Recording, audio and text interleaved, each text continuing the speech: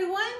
Today I'm going to show you how I make these beautiful sugar cookies without using a rolling pin and without that messy floured board. It's something that I figured out many years ago, and I'm ready to share it with you today. Are you ready? Let's get started. First, you're going to add 1 cup of butter into a mixer and beat it until it becomes a lighter color. Now add 1 cup of granulated sugar and mix well.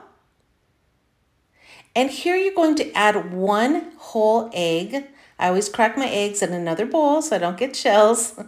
And then in the next egg, you're just going to add the egg yolk. Mix that well, and here you're going to add 2 teaspoons of your favorite extract. Now here's the trick. You want to add your flour very slowly because every all-purpose flour is different.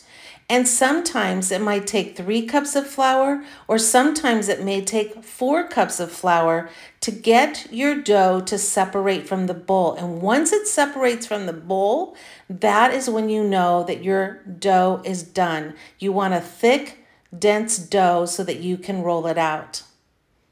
Now you're going to separate your dough into 2 balls and place into a plastic bag. Here's the special trick. No roller, just use your hands, touching the bag, flattening it out. I always lift the bag out to make sure I don't get any creases. Smooth it out until about 1/4 of an inch thick.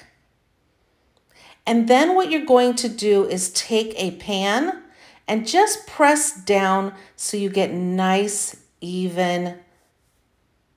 And here I'm showing you the second bag.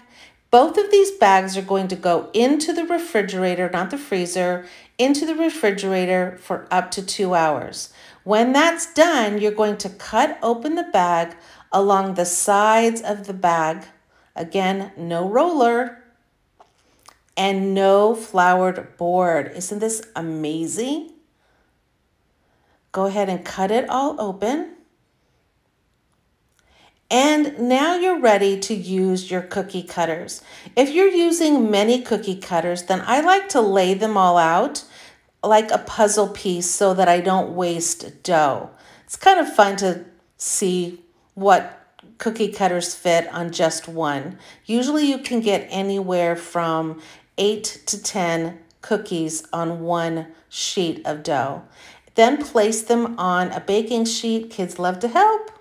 You're going to bake at 350 degrees for 12 minutes, and then you're ready to decorate. Isn't this the most amazing trick?